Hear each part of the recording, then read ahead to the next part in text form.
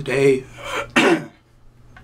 today is March 2nd, 2017, which means that tomorrow will have been 1 year, exactly, since my attempted suicide. I do want to explain that incident and how it impacted my life, but I do want to get a little bit of background beforehand. See, at that point in my life, I was going through what can only be described simply yet in somewhat of a cliche as a rough patch. I was going through this outpatient rehab program because I am an addict. And at the time, 1 year ago, I couldn't really accept that. I couldn't even admit it, and there is a huge difference between those two things, but I couldn't even admit that I was an addict. So I wasn't really taking that program seriously. At the same time, I was in an insanely toxic relationship. Something that now, in hindsight, was, without a doubt, one of the worst things to ever happen to me in my life. But at the time, I was madly in love with this girl. Madly. She was my world. She was everything. We had a future plan together. And the relationship was going great. It was. See, the morning of March 3rd was just kind of the tipping point in what had been building up over many years. I've been diagnosed with depression and anxiety for about 6 or 7 years now. It's been something that I've always struggled with, most likely always will. I've also recently been diagnosed with synesthesia and obsessive compulsive disorder. And morning of March 3rd, 2016, I was fed up with everything. Going through this rehab program was really hard for me because I lacked really any foresight as to how my future was going to be.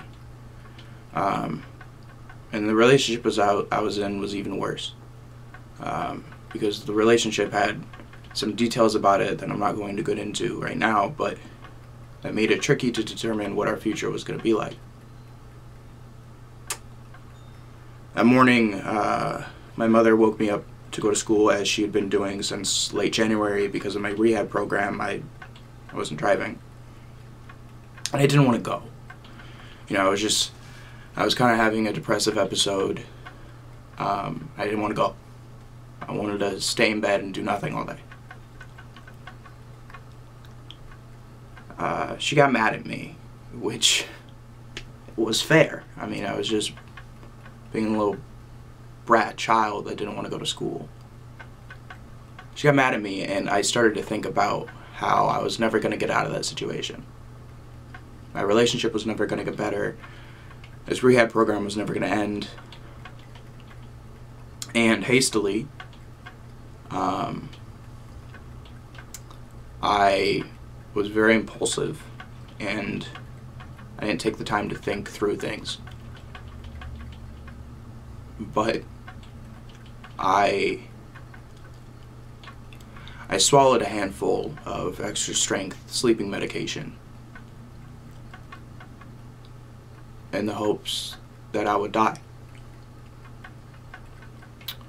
That had been my plan if I was ever going to do it for a very long time. I've had suicidal thoughts, suicidal tendencies for as long as I've had depression and anxiety, but this was my first and, at least to this point in my life, the only attempt I've ever had. Right after I did that, I called the girl that I was dating at the time, and I explained to her what I'd done. I explained to her that I was picking out my outfit for my funeral. She freaked out and asked me why I was doing it, and she mentioned I was being selfish, which, probably isn't the best thing to say to somebody that's going through a situation like that at the time. That's what she said. I tried to make myself throw up, but it didn't work, so I told my mother that she had to pick me up or I was gonna die.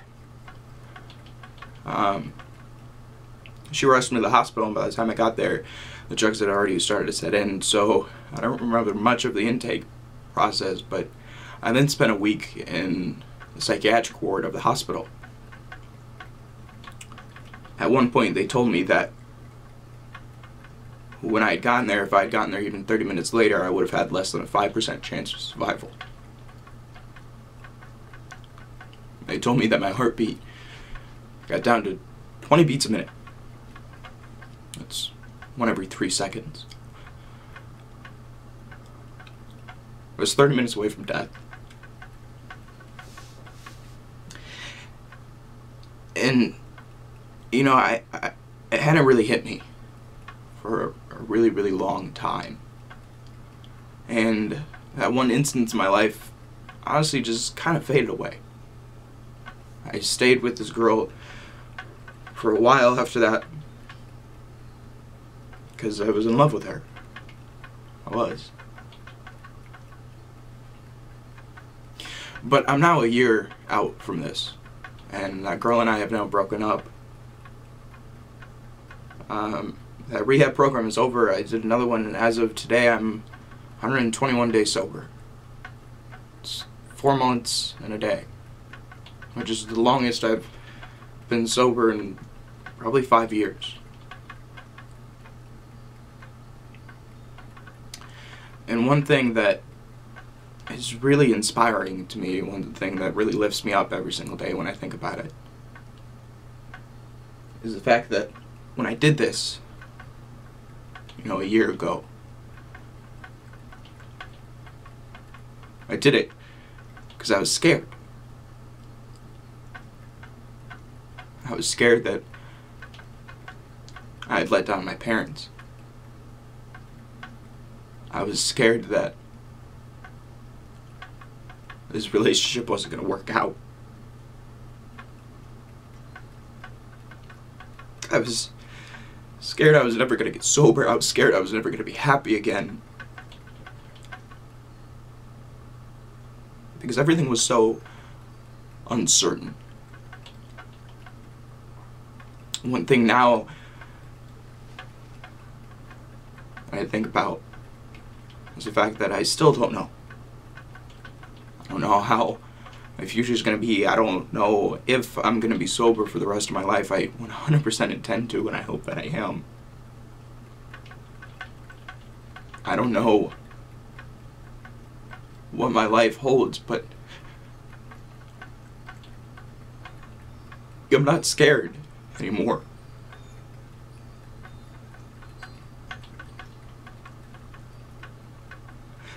I'm not. And all I had to do was wait. And knowing that I'm not scared is one of the best feelings I've ever had.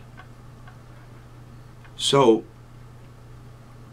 I guess the reason why I'm doing this is as a message to anyone out there that's struggling with depression or suicidal thoughts or a bad relationship or anxiety or anything like that. Just to hang in there. Because one day, you're not going to be scared anymore. Promise.